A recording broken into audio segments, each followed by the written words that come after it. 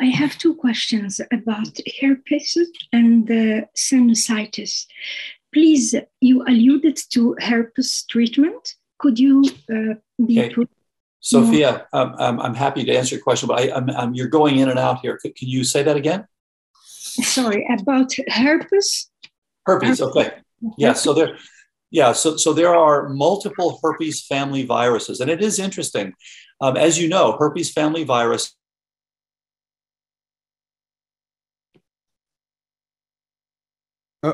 is HB6A. And so there's a lot of work showing that the dominant virus family that is associated with cognitive decline and ultimately with Alzheimer's is the herpes virus family. So we always are careful to look at titers to the different herpes family members, including EBV, CMV, HVZ, HSV1, HHV6, all of those.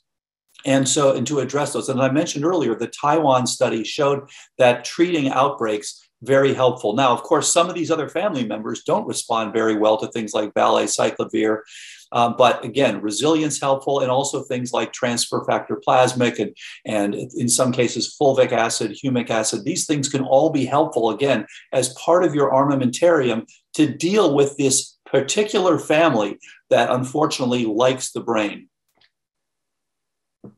Thank you very much. And I think Sophia had an extra question. The second question. Yes, please. Thank you. About chronic sinusitis, is there a natural approach to treating it? This is a great point. And again, this is a field unto itself. And as you probably know, Dr. Dennis, an ENT surgeon from Atlanta, has really made a specialty of dealing with chronic sinusitis, often associated with molds, often associated with cognitive decline.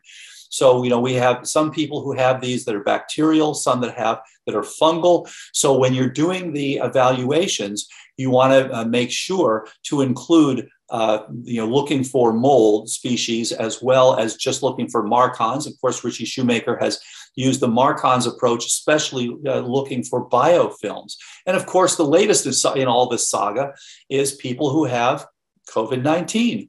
And of course, the same sort of thing where they're getting infections. They're often developing anosmia. And of course, they are developing brain fog. And so we recommend anybody who has had COVID-19, especially if you've had any brain fog with it, or if you've lost your sense of smell with it, please get on active prevention, because you are likely to be at increased risk. And we don't have enough data yet, but everything so far supports the idea that you are going to be at increased risk for cognitive decline in the future. So just as you would say to someone, for example, who has a history of Alzheimer's in their family, or just as you'd say to someone who has a history of head trauma, please, if you've had COVID-19, please get on active prevention. Thank you very much for that. And let's go now to Monty. And welcome, Monty. Thank you very much, Doctor, from Ontario. So you spoke of berberine, yes. Coffeeberry, and Ceylon cinnamon. Can you expand on it a little more for me? And I read that there's a form of berberine called dihydroberberine. Is it any different from the normal berberine? It's a good point. I have not used dihydroberberine. It's a good question. And I know, people have used all sorts of approaches. And again, we think in terms of what is the synaptic neurochemistry we're trying to get. And that includes your systemic status with your insulin sensitivity. So we tend to use berberine in people who aren't able to get their HOMA-IR and aren't able to get their hemoglobin A1C down to optimal. We'd like to see you down, 5.0, 5.1, 4.9. If they're typically hanging out in the pre-diabetic range, 5.7, 5.8, we'd like to get that down with diet, with exercise, with sleep, with a stress reduction, all of these things. Even things like Katsu bands that can be helpful. But for those who aren't able to do that, then we start thinking about, okay, we could add some cinnamon, for example. With the whole coffee fruit, we're thinking more in terms of increasing BDNF. This is not so much about glucose control. But of course, high fiber diets, so much you can do for glucose control. And of course, Mark Hyman has talked about this extensively. Some people like to use NACs. I mean, there are all sorts of things. Lipoic acid can be helpful. Getting your magnesium optimized, getting your zinc optimized, huge. Now, the one concern I have with things like metformin and berberine, and they have somewhat similar activities, they have a little bit of an uncoupling effect. And so there's a metformin study that showed long-term use was associated with increased risk for Parkinson's disease and Alzheimer's disease. Luckily, that was only one study. But therefore, we try, as with everything in functional medicine, to be physiological, upstream, natural, and staying away from drugs and things like that. So I would use berberine and metformin as some of the later things, but early on, there's a tremendous amount you can do to get the person to be insulin sensitive and to get them to have normoglycemia. Thanks very much, Dr. Bredesen. And up next, we have Elaine. Welcome.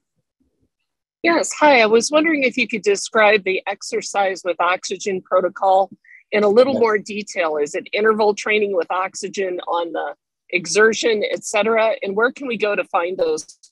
It's a great point, and there are a number of these, and I don't work for these various companies. LiveO2, we're always looking for what's the best outcome.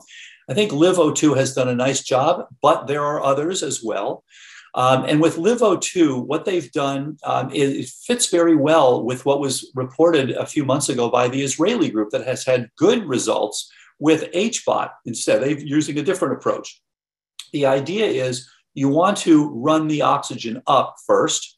And in this case, I like it because you're actually improving the blood flow as well, which is why I like EWOT. It's also less expensive than HBOT, which is nice. So the first thing is you're running the oxygen up. So you're now taking areas that have not gotten the support that they need. But now you're cycling. And so what LiveO2 does is cycle you into a relative, you want to be very mild, but a relative hypoxia, which now stimulates the production of trophic support. So you're kind of getting the best of both worlds, which again was pointed out by the Israeli group. They do the same thing. They do these 5-minute hypoxic cycles and then back into hyperoxia again. So that, I think, especially for people where blood flow is an issue, where vascular component is an issue, where oxygenation is an issue, can be very, very helpful. And I would add for people with histories of trauma as well. So that's why I like EWOT. Now, it is, even though it's less expensive than HBOT, it is somewhat expensive. And if you're going to buy your own equipment, it's several $1,000s. But you can go, there are a number of gyms, there are a number of doctors' offices that have this as well. So I think, again, in the overall armamentarium, especially for those subtypes, it can be very helpful.